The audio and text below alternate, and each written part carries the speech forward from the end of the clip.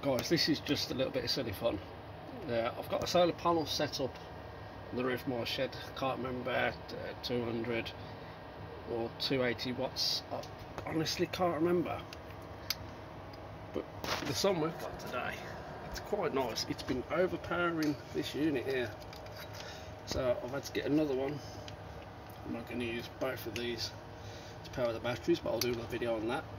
And I just accidentally short-circuited the solar panels. Now this tells me that I forgot to put the fuse in line with them.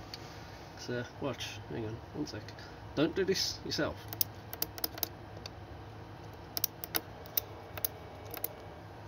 Now that is, believe it or not, without the battery load connected to that. This is purely the solar panels, and I can show you that there.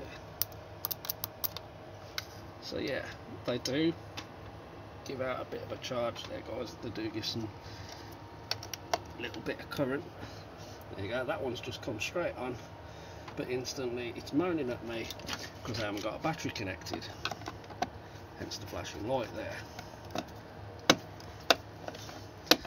Guys, I've just done this very quickly because I have got to tidy up all this wiring,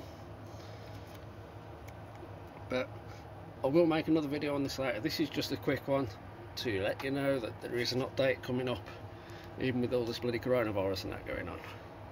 I am still out air grafting, so I'll see you in the next video, which will be very soon.